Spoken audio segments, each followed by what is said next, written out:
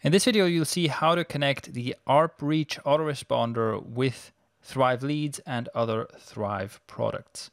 To get started, go to your WordPress dashboard and go to the API connections option right here. From the connection type drop-down, you select arpReach, and you can see that we need a couple of pieces of information to make the connection. The first one is the installation URL. So arpReach is self-hosted, so you go to your dashboard for arpReach to wherever you've installed it, and you grab this part of the URL from your URL bar, you copy that and you paste it in here. So that tells us where to find your installation of arpReach. Next, we need an API key, and for that you go back to your arpReach dashboard, you go to Setup and to API keys. Here you can create new keys, so if you don't have one yet, you can go to I want to create a new API key. You can give it a custom name and you can save this key.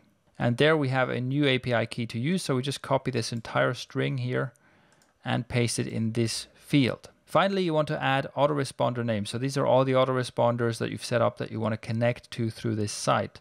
For that, we go to the arpReach dashboard and to autoresponders, and we want to view the autoresponders, or obviously you can create new ones as well. So let's say I want to add autoresponder 1. I copy this, just the whole name.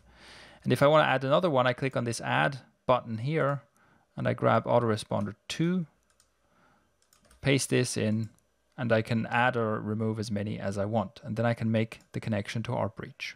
You'll see this message confirming that you've connected successfully, and you can also find it listed in your active connections. Now, if you ever want to add more autoresponders to connect to, you can simply click on Edit and add them right here. Now, whenever you're editing something with an opt-in form, you can click on the opt-in form itself and click on the Connect with Service option, create a new connection, select API and go to the next step, then choose arpReach from this drop-down. And here you will see the available autoresponders. So you choose the one you want to connect to, click on Save, and on this screen you can set up some of the behavior of this form. So for example, you can show or hide a name field, and you can also choose what should happen after someone opts in. So you can either reload the current page or you can redirect to a custom thank you page URL. And when that's set up, you click on Save, and when you save the changes on this form, whenever someone opts in through this form, they will be added to your arpReach autoresponder. And that is how the arpReach integration with Thrive Leads and other Thrive products works.